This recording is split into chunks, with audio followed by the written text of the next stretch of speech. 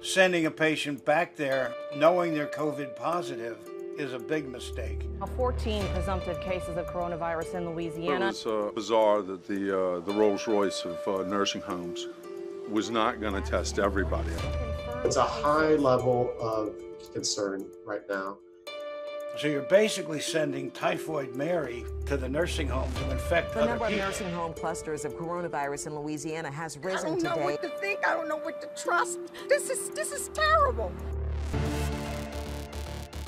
I'm extremely upset. If he is infected, we might not see him again. This is a cluster that is extremely concerning. Do you think those people all had to die?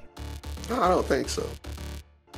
If anything, we have underreported COVID deaths in Jefferson Parish. I do believe the nursing homes were victims. Limit exposure to the most cannot even lay their loved ones to rest. We have some nursing homes. Cases. COVID-19 really is just looking for the money.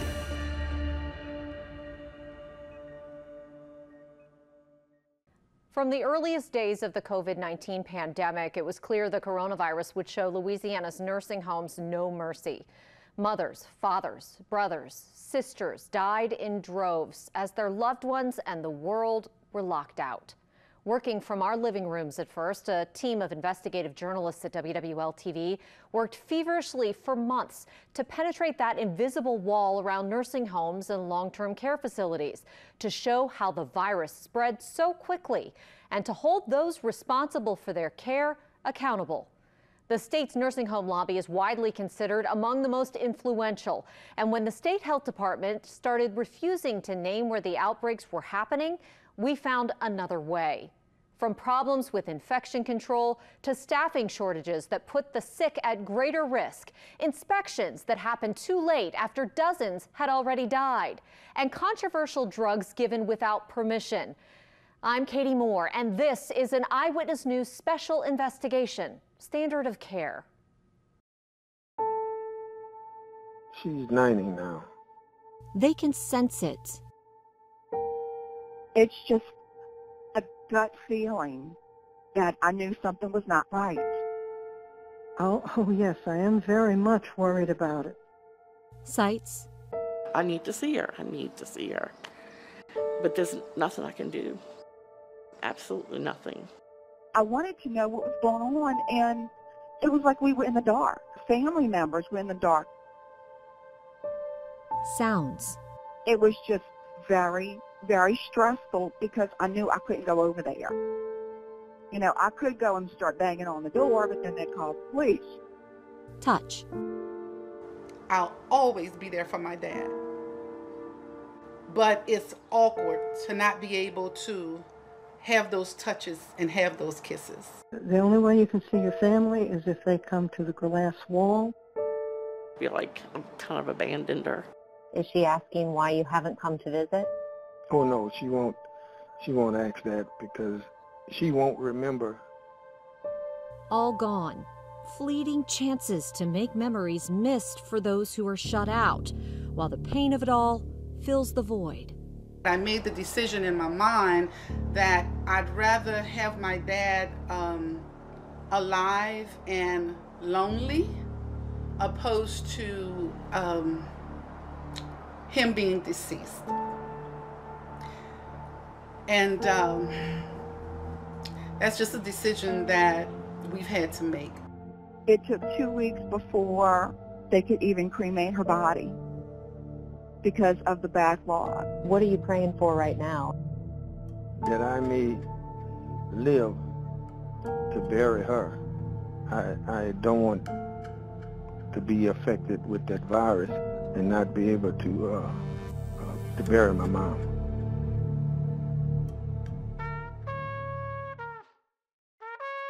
This is our family. These are our memoirs.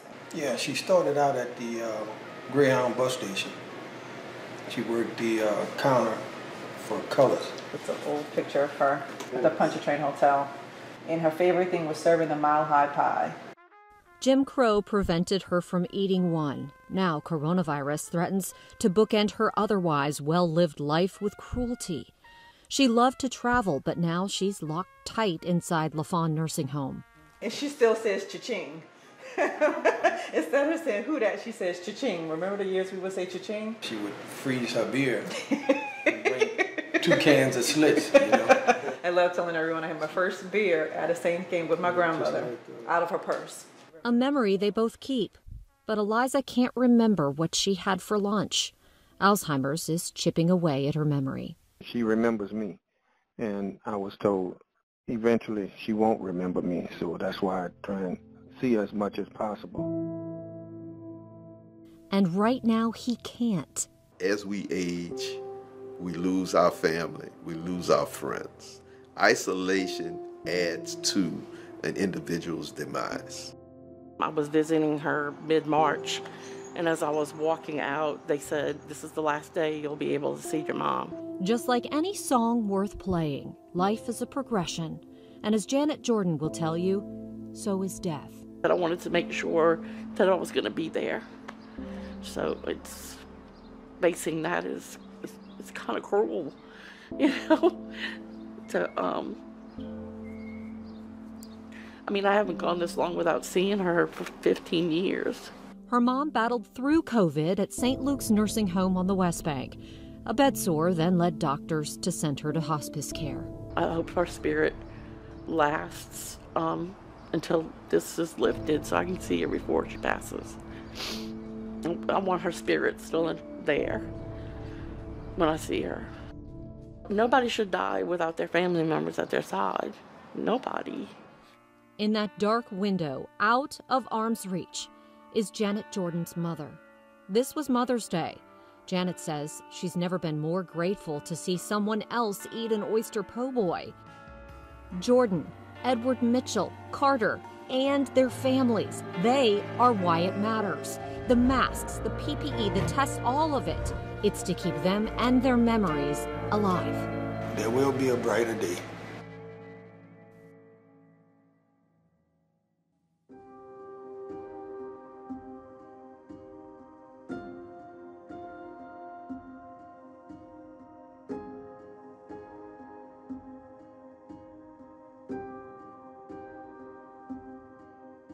Where the nursing home residents have died has been a secret since late March, when the health department stopped naming the facilities. Using death records from Orleans, Jefferson, and St. Tammany parishes, we uncovered 16 homes where more than 5 people have died of COVID-19. You can see them on this map. The larger the circle, the greater the death toll. I remember one discussion I had with an ER doc. She said, "Don't admit this patient, he has COVID. Send back to the nursing home." Because of their age and their existing health conditions, LaCourte and other nursing home administrators who asked not to be identified said hospitals pushed the patients toward hospice care back at the nursing homes, fearing projections that they were about to be overwhelmed by a surge of COVID patients in need of ventilators, then in short supply. So you're basically sending Typhoid Mary to the nursing home to infect other people. LaCourte says he thinks nursing homes are the victims, but could the nursing homes have done more to stop the spread? In examining federal documents called Medicare Infection Control Surveys, we found some red flags about some of the homes hit hardest by the virus. Of those 16 homes hit the hardest, half were given F ratings by federal inspectors for infection control, 3 of them for repeat deficiencies. Just last week, residents gathered together on the balconies at Maison Orleans Nursing Home on General Taylor Uptown. Federal inspectors cited the facility in 2017 and again last November. Among other things, this inspection report found 2 nurses' aides did not properly dispose of their gloves or wash their hands after dealing with a contagious patient. All of the problems in the infection control citations we found were eventually corrected. But inspectors did note repeat problems in half of the homes cited. It's a devastating time for humanity, but it's a devastating time especially for the elderly population. Howard Rogers is the head of the New Orleans Council on Aging. He says in the decades he's spent working with seniors, it's clear not all nursing homes are created equal. We have a lot of excellent nursing homes in this state who follow the guidelines, who have adequate staffing. and who are able to take care of their clients. But then we have some nursing homes who really is just looking for the money.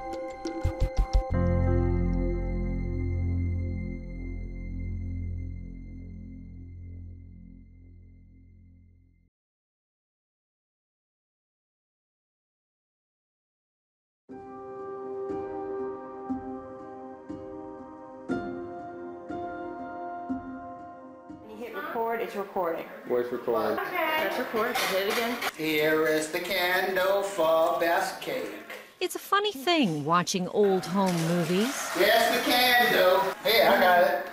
It's like peeking in a window on someone else's memories. Can't handle it. Now Tommy's got the right idea for cutting the cake here. I tell you what, I killed a lot of roaches with that knife. Birthdays past, special occasions, or even the ordinary. Happy birthday, happy birthday. You can see time passing and fast forward, like you're getting a glimpse of someone else's recurring dreams. Or nightmares. Happy birthday to you, and many more.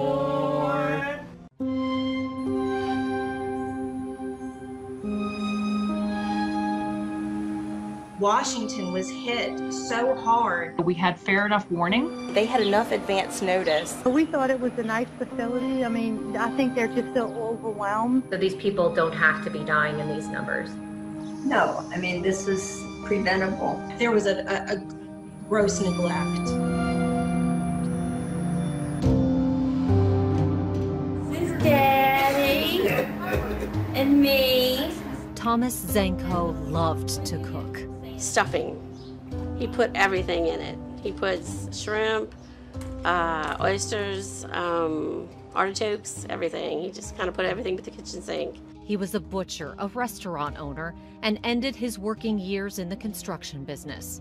The diabetes, Parkinson's disease, and 2 strokes ravaged his body, leading his daughters to put him in Forest Manor Nursing Home in Covington in 2013. It's been a battle.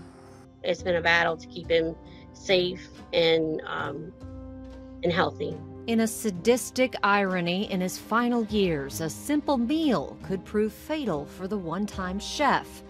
Zenko was what's called a silent aspirator. If he wasn't positioned properly when he ate, the food could sink into his lungs, giving him pneumonia. Every single time the doctor would say, you know, I really just don't think he's going to make it next time. You know, he really got through this by the skin of his teeth. So they put cameras in his room at Forest Manor. They're now giving us a window on one of the deadliest nursing home outbreaks of COVID-19 in Louisiana. I initially found out on the Forest Manor Facebook page. A couple of the residents, their family members had posted that they had died. And I was like, what? I'm like, Forest Manor should have told me something. The first resident died of COVID-19 at Forest Manor on April 5th, according to data from the St. Tammany Parish Coroner. Like a silent tidal wave, COVID washed over the nursing home with deadly force. Over the next 2 months, the infection killed mothers, fathers, grandmothers, grandfathers, brothers, sisters, 38 people so far. We wanted to know, how exactly did it spread so fast? I think early on, the nursing homes weren't really prepared for such an aggressive pandemic. I asked the coroner, Dr. Charles Preston, about it back in June, when nursing home residents accounted for more than half of the parish's COVID-19 deaths. He noted how vulnerable the population is to begin with. And why do you think that this is going through these nursing homes like wildfire up there? While the patient population is closed, the staff population is not. And so the staff comes and goes and comes and goes. So, you know, again, they could be negative on Monday, go to Walmart on Tuesday and become infected and shed virus for 5 days and not even know it. In late March, Zenko's daughters started snapping pictures of staffers in their dad's room. March 22nd, no mask. April 2nd, April 3rd, the cameras showed 2 aides moving Zenko with no masks on. They say they brought it to the attention of a staff social worker. I just thought that they should have masks at this point. I could see it more like beginning of March But now that we're in April, they should have masks on. It was after Forest Manor had been declared a coronavirus cluster by the Louisiana Department of Health on March 31st, meaning Forest Manor already had more than 2 confirmed coronavirus cases. And days later, nurses and aides still weren't even wearing basic surgical masks. While the general public wasn't masking up at that time, healthcare workers were. 2 other Forest Manor families we spoke with raised similar concerns about it. We would lose maybe in a few days in a week, we would lose 3, 4 people, and then we lost count. Like, they come in 3s, but we can't even count anymore. What are we up to, like 18, 19? A former nurse at Forest Manor who asked not to be identified says in those early days they isolated positive patients to their rooms. Many of them were on the 500 hall. At the beginning, they didn't even put up a wall to say, well, COVID patients are going here. They just started throwing everybody into 500 without moving the people who were not COVID positive. Now we're spreading it and potentially getting everybody sick. The nurse ended up being laid off in recent months as Forest Manor's patient population dropped. She says testing was a big problem like in most American nursing homes. Only symptomatic residents were either taken to an urgent care clinic or the hospital to get tested, or they were never tested at all. This is him. At times in those final days in late March when Patrick Youngblood started to decline, his sister Liz Koenig says he had a low-grade fever, but that it wasn't unusual for his condition, complications from cancer treatment years before. He was never tested for COVID, but the longtime City Park Rose Gardener lived in the 500 hall, the stretch of rooms that would become the COVID wing. When we were visiting outside of his window over that weekend prior to his passing, his roommate was in the room. People were coming in. The nurses were coming in to check. They opened the window. I was able to visit with him, and his roommate was there, and he was perfectly healthy.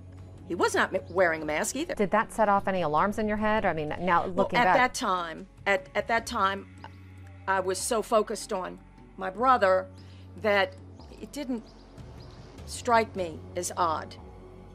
But looking back, I would have thought that perhaps every patient should have been wearing a mask. Despite the governor's ban on in-person visits, Liz was allowed to visit her brother the day before he died. So you were there on April 8th? I was.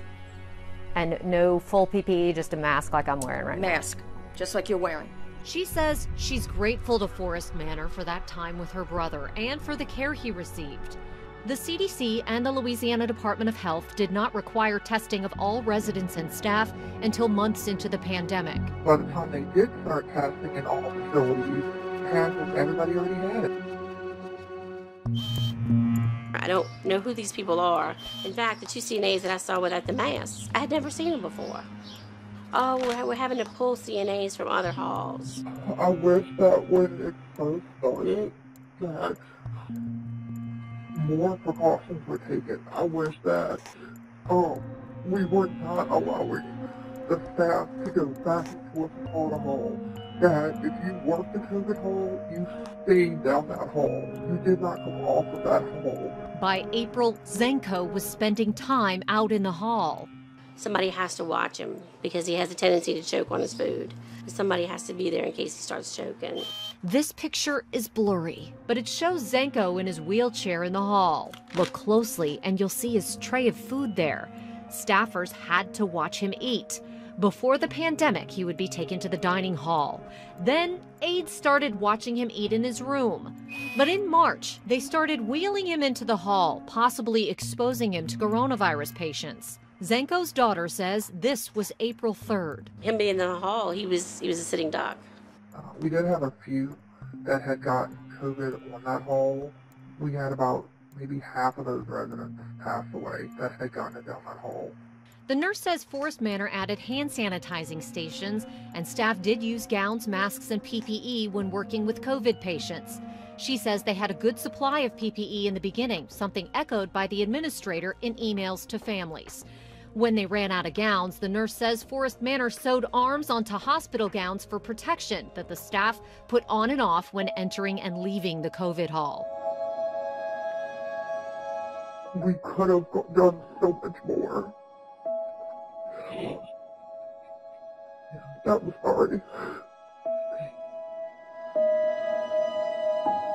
There could have been more that was done to protect these residents, to protect our dad, and it wasn't. In a lot of ways, I find that it was negligent. It's sad and it's senseless. Experts urge states like Louisiana to send health officials into nursing homes early on to help with infection control. The states should have put the state inspectors into these homes that have the virus and have them there all of the time during the day to make sure that they have enough staff, they have enough PPE, and they're practicing safe practices. So a lot of states have not done that. Louisiana health officials say they worked with the CDC to do a virtual infection control assessment with Forest Manor on March 15th, a pioneering program that was later used in other states. LDH strike teams physically went into the home May 15th after the critically short supply of PPE rebounded. That was after the virus had killed 32 residents there. No one from LDH would do an on-camera interview for this story. Would it have made a difference if those agencies like the CDC and the state had come in earlier? Absolutely. The state needs to be more forceful. There needs to be more enforcement, more accountability, and families should be questioning why these nursing homes still have licenses. There were many sleepless nights where he wasn't sleeping at all. And he'd start calling you, and then he'd start calling me, and he'd stay up all night. So he had something on his mind. Zenko's fears became a reality 2 weeks before state inspectors went into Forest Manor. I'm the daughter of Thomas Zenko, and I was trying to see if I could get him on the phone. He went to the hospital for a fever and a suspected urinary tract infection. He's not going to be able to use it himself, but I wanted to see if I could talk to him. Remember, throughout the ordeal, family members, Zenko's daughters, were all locked out. I don't know if he's awake in there. Oh, I know he was sleeping on and off, right? Both at the nursing home and essentially at the hospital. 1 moment. I'm at a loss. I'm home. I'm trying to, to get information from people, and I'm leaving messages. Nobody's telling me anything. These are their recordings from Zenko's time during his final days at Lakeview Hospital. Hey, Daddy. Hey there. I love you. I love you too. How are you doing? I feel terrible. You feel terrible? After rebounding once, giving them hope. So this morning, he almost coded on me. Nurses, armed with a handful of iPads, FaceTime you, so you cannot talk to him. struggling to fill that void with phone calls in patients' final hours. His kidneys are failing at this point. His cardiovascular system is failing. So things don't look good. Know that we might not be there, Pop, but we are praying for you, and we're thinking about you constantly. We are there with you in spirit. Just remember that, okay? We love you, Pop. Zenko died with no family at his side.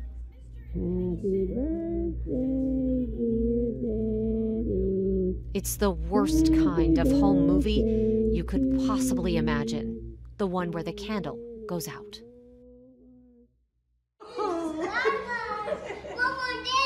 Momo did it. Sheila Pierce struggled with COVID symptoms for a week at Forest Manor before she was sent to the hospital and tested positive. Her daughter says she had a roommate during that time. She was Forest Manor's first COVID death on April 5th. Vanita Hoffer died Easter Sunday, April 12th. Joy Thomas died May 5th. All three families, along with Carolyn Fowler's and Thomas Zenko's, reached out to us concerned about how COVID-19 was handled, questioning decisions made by administrators, why frontline heroes had been pushed beyond their limits as COVID sent a staffing shortage into a crisis. Just go to sleep and get rest. Each COVID number has a story behind it, with family members wondering if this had to be their ending. Love you, Mom. We love you, Mom. We know you love us too. God.